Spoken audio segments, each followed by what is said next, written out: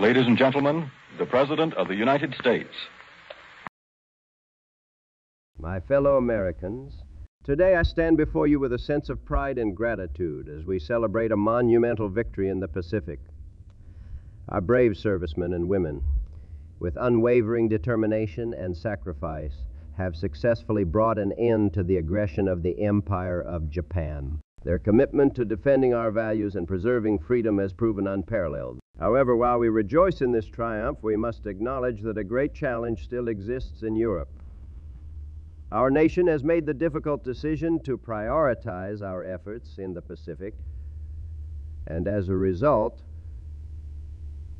we have not directly engaged with Nazi Germany. The situation in Europe remains a grave concern, and we must carefully consider our next step. In this moment, it is essential for us to reflect on our principles and evaluate how we can best contribute to a world free from tyranny and oppression.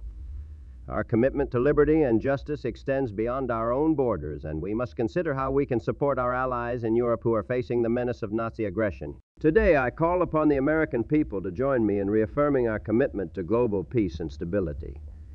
We shall engage in diplomatic efforts, working with our allies to find peaceful resolutions to the conflicts that plague Europe. Our aim is to ensure the safety and security of all nations, promoting democracy and human rights as we move forward. We will lend our support to those who resist tyranny and oppression, providing assistance and resources where needed.